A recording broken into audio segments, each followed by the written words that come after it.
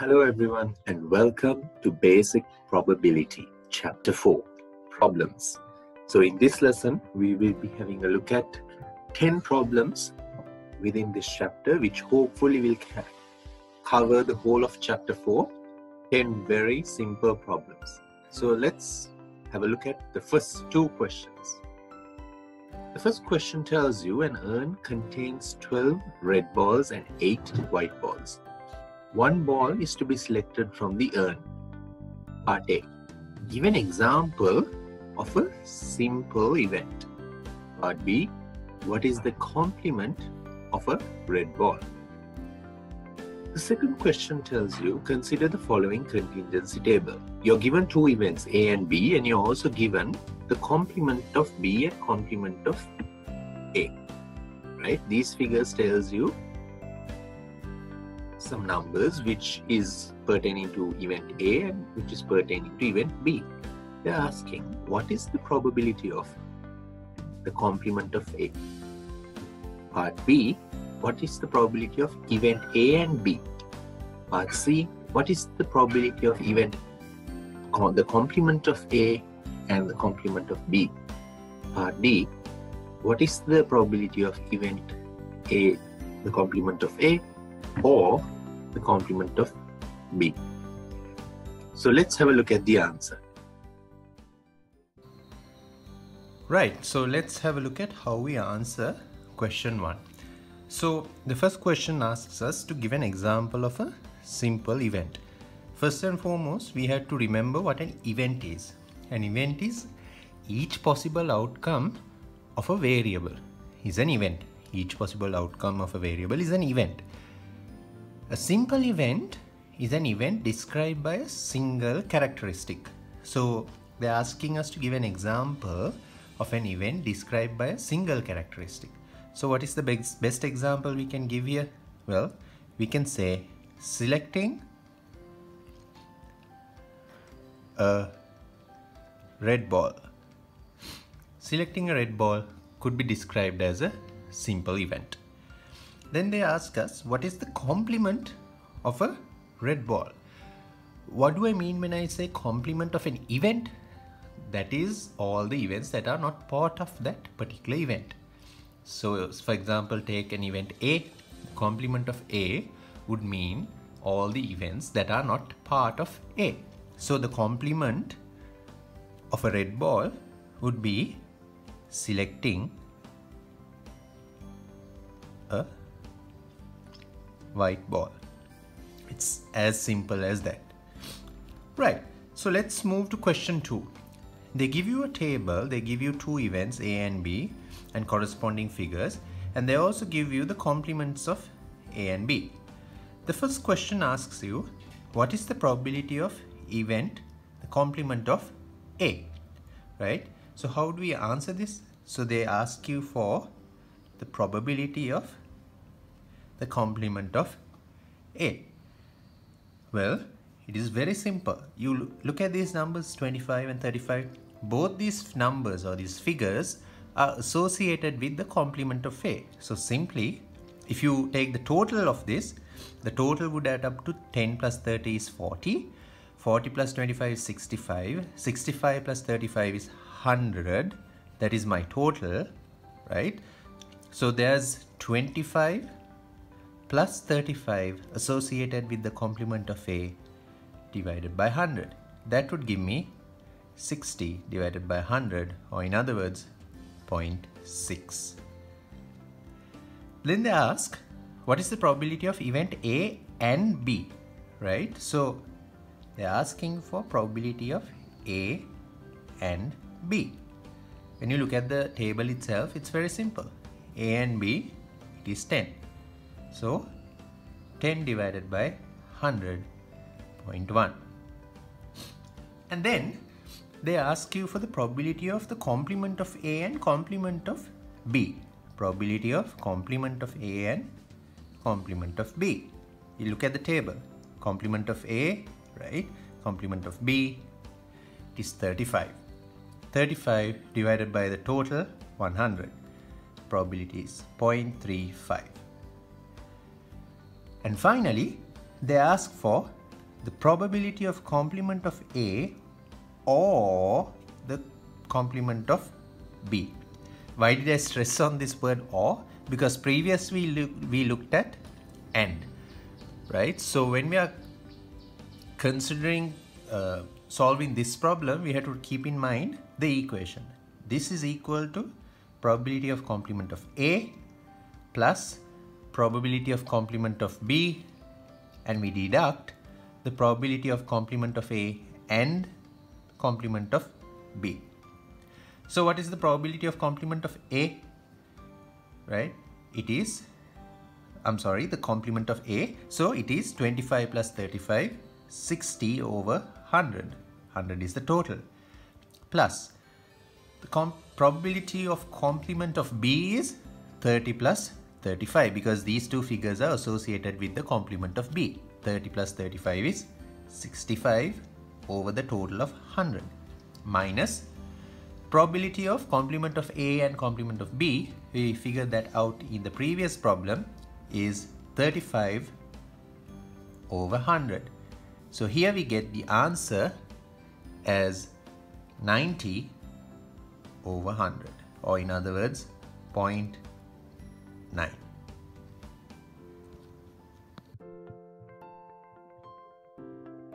Right, let's move on to question number 3. For each of the following, state whether the events created are mutually exclusive and collectively exhaustive. Registered voters in the US were asked whether they are registered as Republicans or Democrats. Each respondent was classified by the type of car he or she drives: a sedan, SUV, American, European, Asian, or none.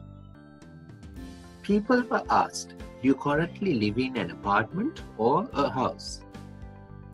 And finally, a product was classified as defective or not defective. So let's see how these events are classified into whether it's mutually exclusive or not, and whether it's collectively exhaustive or not. Let's have a look at the answer.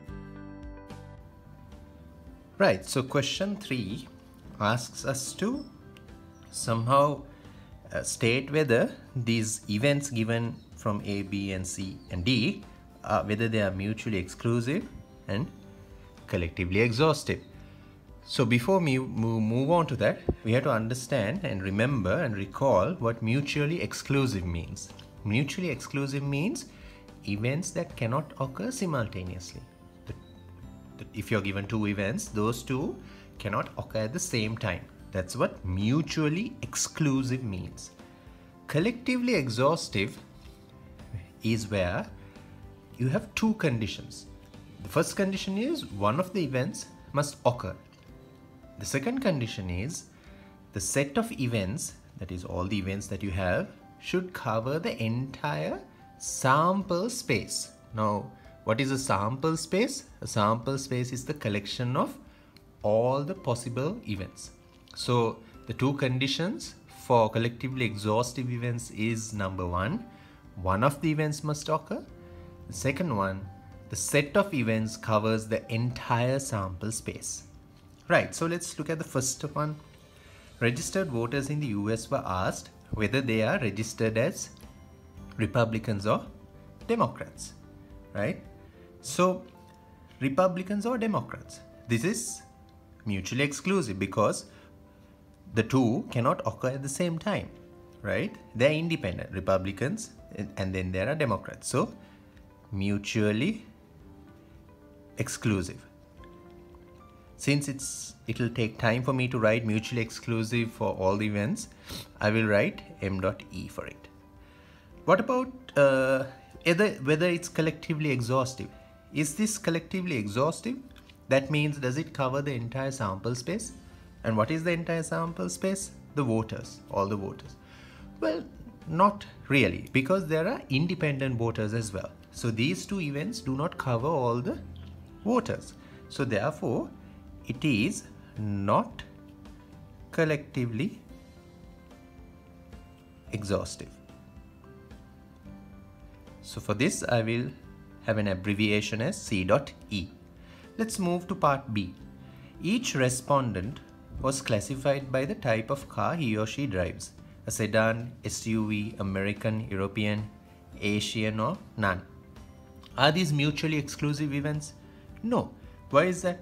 Because an American can have a sedan, an European can have an SUV, right? So these events can occur simultaneously.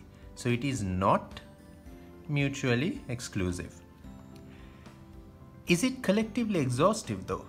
That means, does this cover all the respondents classified by type of car he or she drives? No, because some people might have motorbikes, right? So that is not classified here. So it is not collectively exhaustive. Let's look at C. People were asked, do you currently live in an apartment or a house? Is this mutually exclusive? Yes, it is, because you cannot, the two events cannot occur at the same time, because either you're in an apartment or you're in a house. So it is mutually exclusive. Is it collectively exhaustive? No. Why is that? Because they ask the sample space is where you live. So all they've given is apartment or a house. Some people actually don't have either, right? So it doesn't cover the entire sample space of people where people live. So it is not collectively exhaustive. And the final one, a product was classified as defective or not defective. Is this mutually exclusive? Yes, it is, because both cannot occur at the same time. Is it collectively exhaustive? Yes. Why is that? Because when you classify it as defective or not defective, it covers the entire sample space of the products. So it is collectively exhaustive. Question 4. According to a poll, the extent to which employees are engaged with their workplace varies from country to country. The poll reports that the percentage of US workers engaged with their workplace is more than twice as high as the percentage of German workers. The study also shows that having one more engaged worker leads to increased innovation, productivity, and profitability, as well as reduced employee turnover. The results of the poll are summarized in the following table.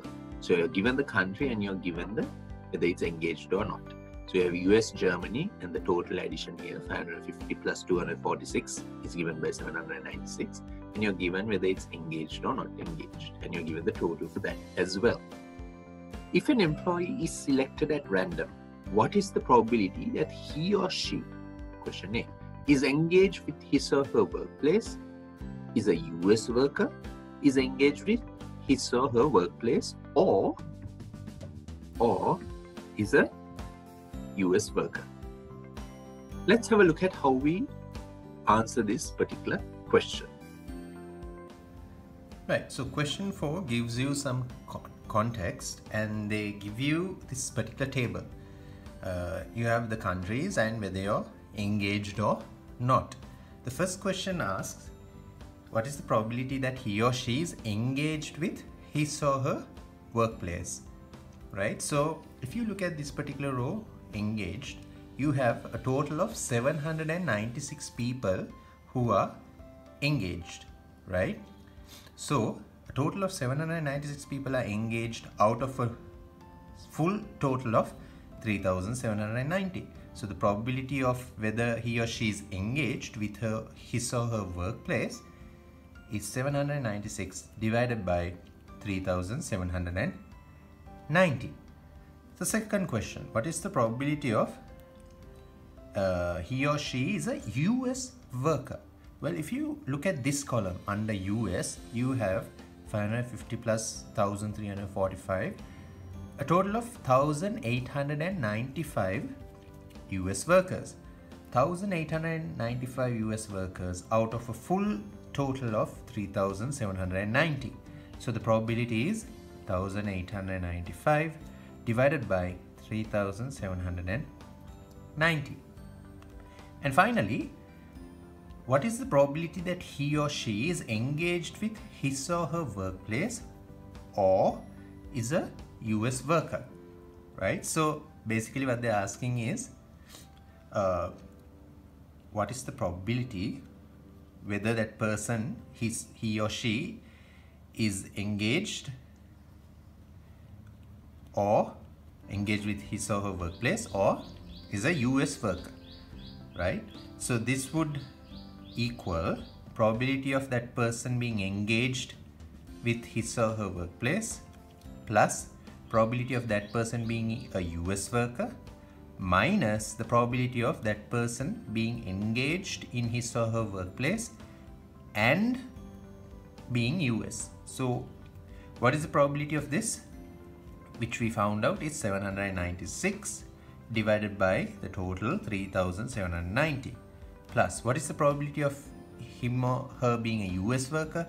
It is 1895 divided by 3790, minus what is the probability of that person being engaged in his or her workplace and being a US worker? Well, it would be 550, right? Because 550 people are US workers and they are currently engaged in their workplace. 550 out of a total of 3790. What does that give us? Well, if you were to solve this, you will get the answer as 0.5649. So the difference between B and C is that C includes A plus B and you deduct the probability of both occurring, right? That is the difference between B and C. Question number 5. Do people of different age groups differ in their response to emails? A survey by an university reported that 70.7% of users over 70 years of age believe that email messages should be answered quickly, as compared to 53.6% of users 12 to 50 years old. Suppose that the survey was based on 1,000 users over 70 years of age and 1,000 users 12 to 50 years old. The following table summarizes the results. So you are given the age of the respondent, and here you are told whether that person responds quickly or not. Question A asks, suppose you know that the respondent is 12 to 50 years. What is the probability he or she answers quickly? Question B, suppose you know that the respondent is over 70 years old. What is the probability that he or she answers quickly? Finally, question C, are the two events, answers quickly and age of respondents, independent? Explain. Let's have a look at how we answer this question. Right, so this question number 5 gives us a context and then it gives us a table. It talks about whether the person answers quickly, yes or no, and the age of the respondent towards the email. The first question asks us, suppose you know that the respondent is 12 to 50 years. So you're given that condition. You know that. What is the probability that he or she answers quickly? Let's have a look at how we answer this particular question. So if we look at question number A, right, they are asking us for the question.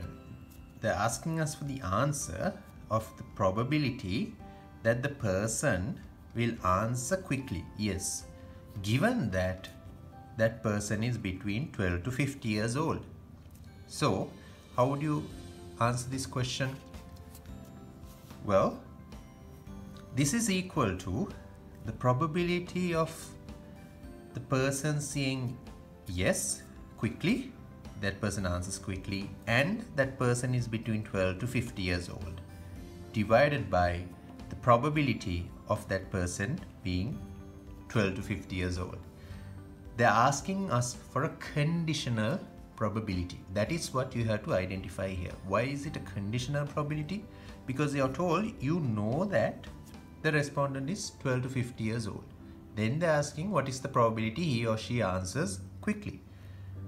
And that is a conditional probability. So this is equal to probability of answering quickly and being between 12 and 50 is 536 divided by the probability of being between 12 and 50 is 1000. So this is the answer for part A.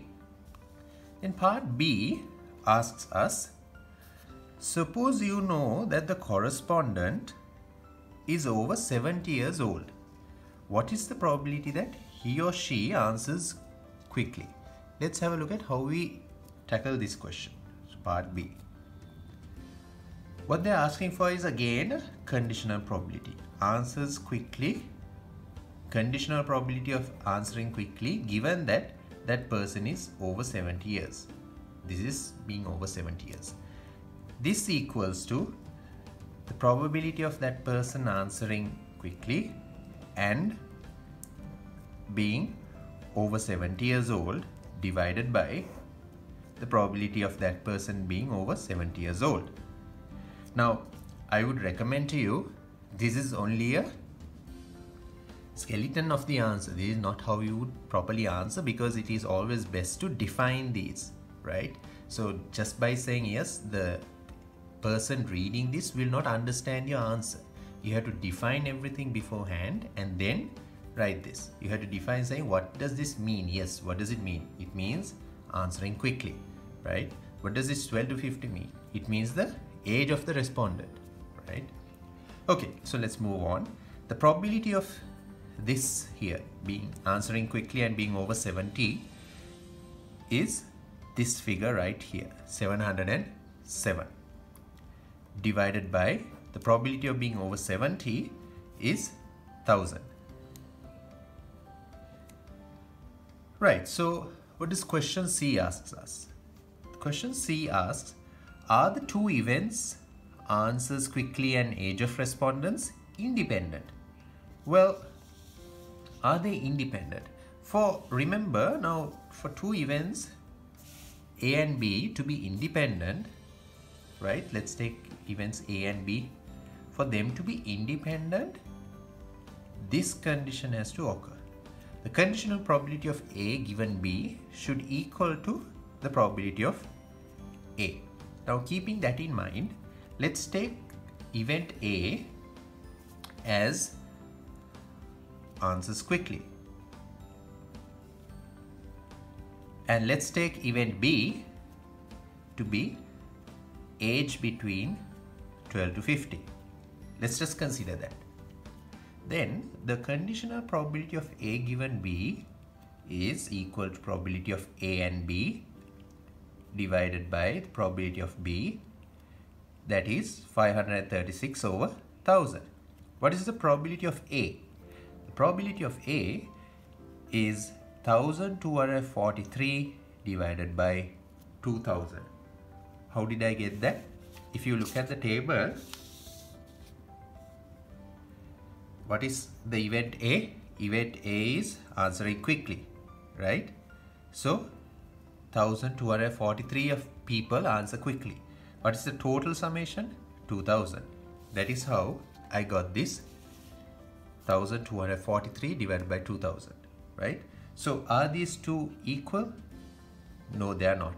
They are not equal. Therefore, events A and B are not independent. Right. Question number 6. The probability that a person has a certain disease is 0.03. Medical diagnostic tests are available to determine whether the person actually has the disease. If the disease is actually present, the probability that the medical diagnostic test will give a positive result, that is indicating that the disease is present, is 0.90. If the disease is not present, the probability of a test result indicating disease is present is 0.02. Suppose that the medical diagnostic test has given a positive result. What is the probability that the disease is actually present? What is the probability of a positive test result? Let's have a look at how we answer this question. So let's have a look at question 6 now. How do we answer this? Well, first let's summarize the information that is being given to us. Let's take capital D as the event having a disease. Then you know that D prime or the complement of D does not have a disease.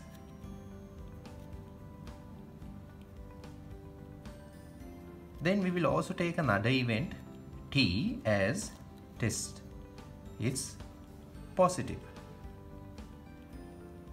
right? And the complement of T prime would be test is not positive or the test is negative. Then you're given the probability of having a disease, that is 0.03. You're also given the probability of the conditional probability of testing positive given that that person has the disease is 0.90. Therefore, the complement of D is 0.97. And you're also given the conditional probability of T given that that person does not have a disease is 0.02. What are they asking for? Well, they're asking for the conditional probability of having a disease given that the test is positive. This is a very good example of using the Bayes theorem, right? So what does the Bayes theorem tell us? It tells us in order to find this particular answer for this problem, this expression equals the probability, the conditional probability of testing positive given that person has a disease times probability of D divided by the conditional probability of T given D times probability of D plus the conditional probability of T given the complement of D into the probability of the complement of D. Now it is simply substituting the numbers.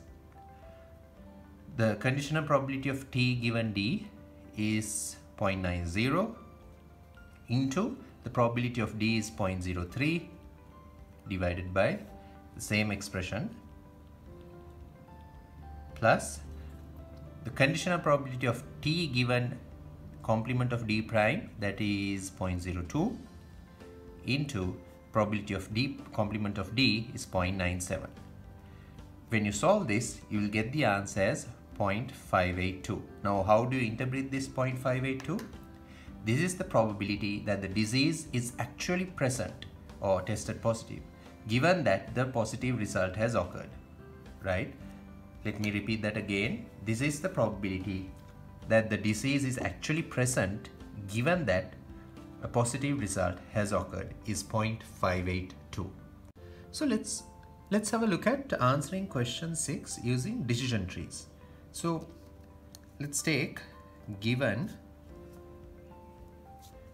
D, which is the event of having the disease or complement of D. If you take all the cases, you can branch it out into two: having the disease, or not having the disease. What is the probability of having the disease? 0.03. What is the probability of not having the disease? 0.97. We can branch this out again into two. Similarly, we can branch this also out into two. What does this tell us? This tells us test is positive. This is the event where test is not positive. So that is the complement of T. Here you have T. Similarly, you have T here and complement of T here, right? Then we have, from this we can derive the probability of the conditional probability of T given D. Why is that? You're given that you have the disease, then what is the probability of you testing positive? Let me repeat that again. You're given that you have the disease, then what is the probability of you testing positive? that was given as 0.90. Here you have the conditional probability of the complement of t given d, which is 0.10, right? Because these two have to add up to 1. Here you have the probability, the conditional probability of t given the complement of d. Why? You're given that you don't have the disease, complement of t. Then what is the probability of you testing positive? That is also given to us as 0.02. Therefore, the conditional probability of the complement of t given the complement of d prime is 0.98, because like this, these two also have to add up to 1. Right, so what do we require from this? From this we require the probability of d and t. And here, this is what we require from this first one. From the second one, we require probability of d and the complement of t. From this one, we require the probability of the complement of d and t. And from the final one, we require the probability of the complement of d and complement of t. Now, out of these 4, I'll just name this as 1, 2, 3 and 4. In order to find out the answer for the conditional probability of d given t, this is what we require. What we need to find out is the answers for 1 and the answer for 3. Because if we can figure out the answers for 1 and 3, using 1 and 3, we can figure out the answer for this. How do we do that? Well, from 1, the probability of d and t is actually the conditional probability of t given d into the probability of d, which is 0.90 into 0.03, which gives you the answer as 0.027. Then the probability of the complement of d and t is given by the conditional probability of t given the complement of d times probability of complement of d. That is given by 0.02 into 0.97, which is equal to 0.0194. Now, why did I say from these two we can derive the answer? Because if you looked at the previous answer that we did, here you notice this expression and this expression in the numerator. The same thing is there in the denominator plus this expression. So now look at these two, what we found out, right? And if you look at these two expressions, and if you notice these all three expressions, here you have the probability of this expression here, and it's there in the numerator as well, and you have this expression in the denominator. So if you add these two figures, right, you get the denominator and you get the numerator over here. So that is why I said you can get the answer from these two. And that is how you answer question 6 using decision trees. Question number 7. Olive Construction Company is determining whether it should submit a bid for a new shopping center. In the past, Olive's main competitor, Base Construction Company, has submitted bids 70% of the time. If Base Construction Company does not bid on a job, the probability that Olive Construction Company will get the job is 0.50. If Base Construction Company bids on a job, the probability that Olive Construction Company will get the job is 0.25. If Olive Construction Company gets a job, what is the probability that Base Construction Company did not bid?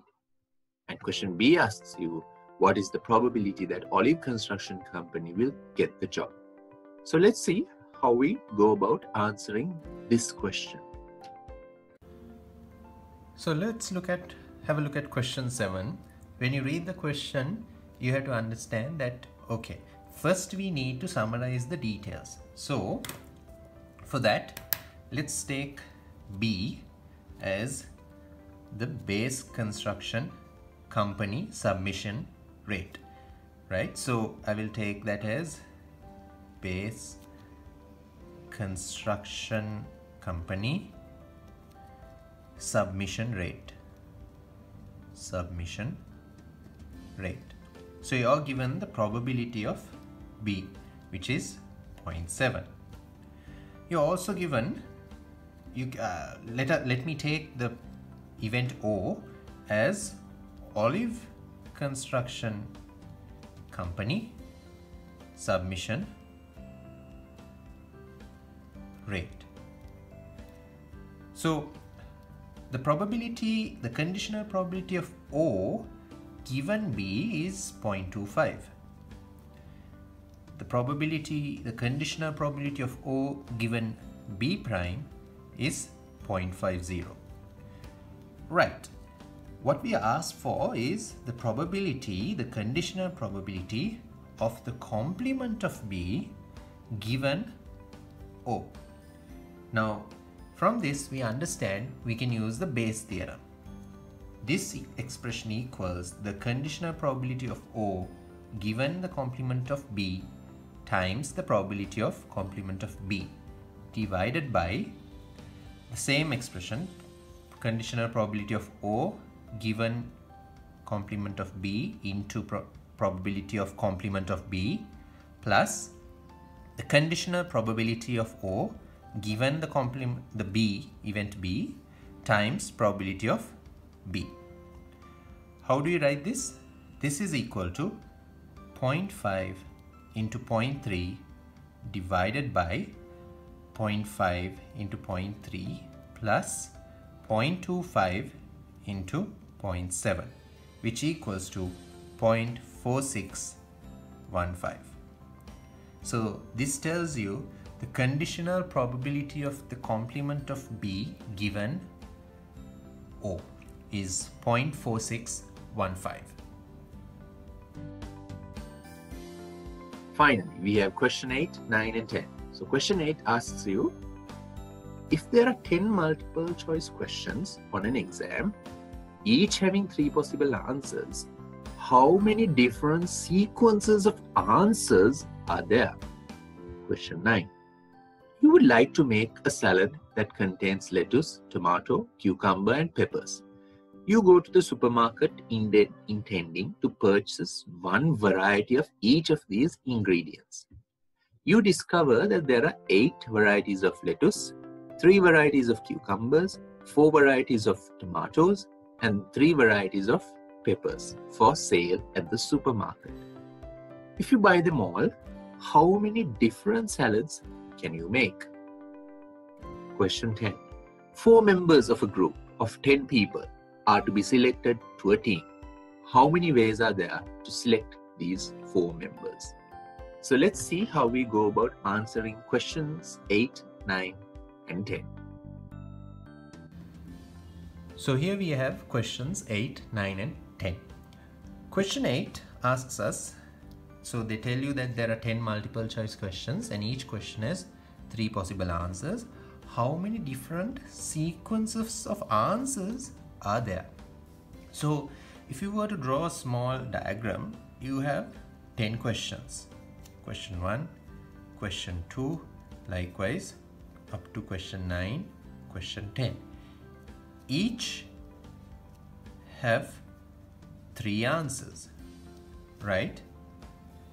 We take this as A10-1, the answer for A10-2 and the answer A10-3. So each have 3 answers. What they're asking for is how many different sequences of answers are there. So question 1 has 3 different possible answers. Question 2 also has 3. Question 9 has 3. Question 10 also has 3. Right? So if you notice how we say this is, question 1 has 3 answers and question 2 has 3 answers. When I use the term AND, that is why I'm multiplying. Similarly, I multiply all of these and that from which I get 3 to the power 10. Now, this is a very good example for counting rule number 1, where the 3 answer choices are mutually exclusive and collectively exhaustive events. Why are the 3 answer choices mutually exclusive and collectively exhaustive?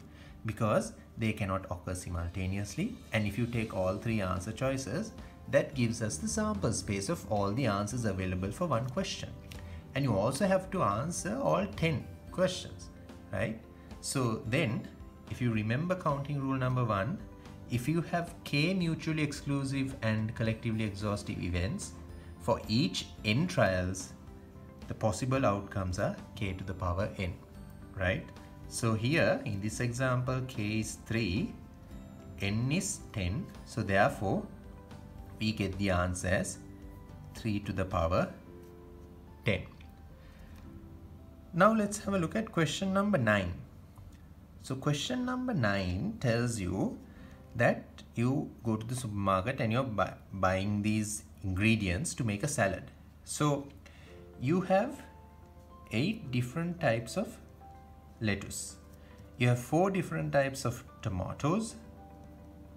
You have 3 cucumber and 3 pepper. The question asks you, if you buy them all, how many different salads can you make? Well, it is very simple. It is simply 8 times 4 times 3 times 3, which gives you an answer of 288. Because there are 8 different types of lettuce, 4 types of tomatoes, 3 types of cucumber, and 3 types of pepper. So you're considering all.